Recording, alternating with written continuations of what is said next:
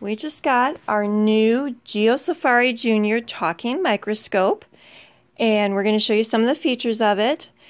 First of all, where are the slides at? Can you show us where the slides are? Okay, push in and then pull out. Okay, and now let's show them how we put one of the slides in the microscope. Got fish. You got a fish one? Okay, stick it in there. First, I'm going to turn it on. Oh, okay. Hi, I'm Bindi Allen from the Australia Zoo. Let's explore together. Let's learn about you chose the neon tetra fish. Press the facts button to learn facts, or press the questions button for a quiz. Can you push the facts one? Where's the facts one? The little, it's going to be this one right here. Let's learn about the neon tetra fish.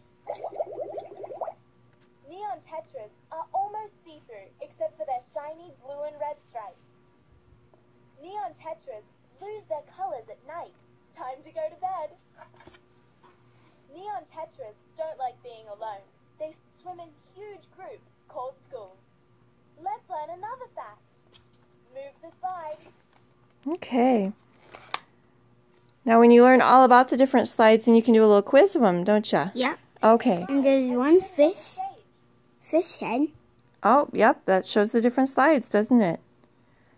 Do you like the microscope? Yep. Awesome. And Mom likes the idea that it's got a place for both eyeballs so that little ones don't have to try to learn to close one eye.